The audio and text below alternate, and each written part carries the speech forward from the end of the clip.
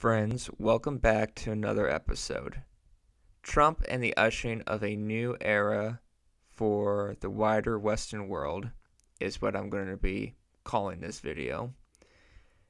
And it's based largely upon the writings of one Oswald Spengler, who I think is a public intellectual that we now more than ever should be looking towards for inspiration and for understanding on the current political times that we now live in. I believe that many of Oswald Spengler's predictions in his 1919 book Decline in the West are coming true. Before I go further on how Trump and Bonapartism ties into the future of our political reality, I want to explain a little bit about Spengler's philosophy of history. Spengler is one of the most underrated intellectuals of the modern era, in my personal opinion. His seminal work, Decline of the West, is less of an apocalyptic doom and gloom prediction of decay and more of just an alternative philosophy of history.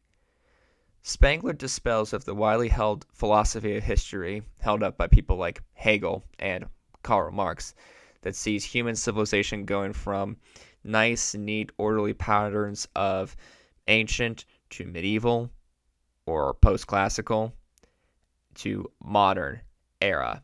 Instead, Spengler argues that human civilizations are isolated from each other and they are independent and they act more like what you would call organic bioorganisms. They have life cycles like all other organisms. They are born, they grow old, and they become self-actualized over time. They have independent destinies expressed in their art and culture, and then eventually they die. I think that, and I think Spengler would also agree that the beginning of the end of what we would call classical civilization began with the rise of Caesar Augustus in Rome. And the beginning of the end of what we would call Western or Faustian civilization, as he called it, would be the rise of the French Revolution and Napoleon Bonaparte.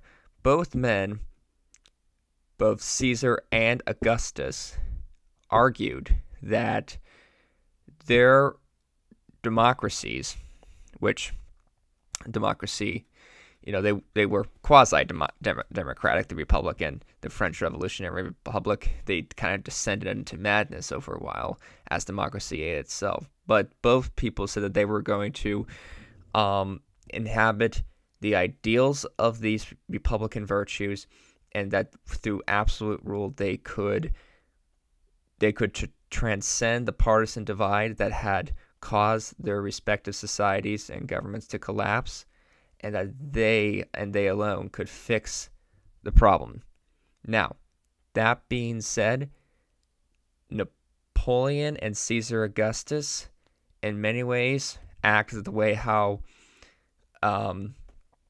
President Trump does with his use of exposing the technocrats and the partisan bickering, and what I believe is the false left-right paradigm that currently exists in modern Western political discourse. This paradigm is a false one, and I believe furthermore is allowing our society and our democracy to literally eat itself. We have nothing more than people just doing nothing but consuming goods and thinking, and their only sense of real community comes from either that they're Democrat or Republican, or which NFL team they support on the weekends is the only sense of their loyalty and their traditions that they really come from. Then you're seeing the decline of a society in action. Trump, I believe, is trying to transcend this divide. He's trying to reinvigorate a sense of civil nationalism, and that can create a cultural revolution, a good cultural revolution. How's that? I'm going to touch on that in later videos to see where culture comes in. because art, I think, is such an incredibly important part of talking about history and politics in general. But simply put, I think that a renewed vigor and a renewed sense of our collective past can create a strong cultural rebirth in America, a strong sense of self, and a strong sense of our collective Western heritage. Trump could be also beginning of a transition period from Western civilization or Faustian civilization into a new type of civilization, a new era, a new rebirth, and a new becoming, which I think could behold many new potentials, but also could become much more challenging in the future as well. So let me know what your thoughts are on this very crucial video essay that I'm making here, and I'll be making more in the future. Don't forget to like and subscribe and leave a comment. And thanks for watching. American Bonapartist signing out.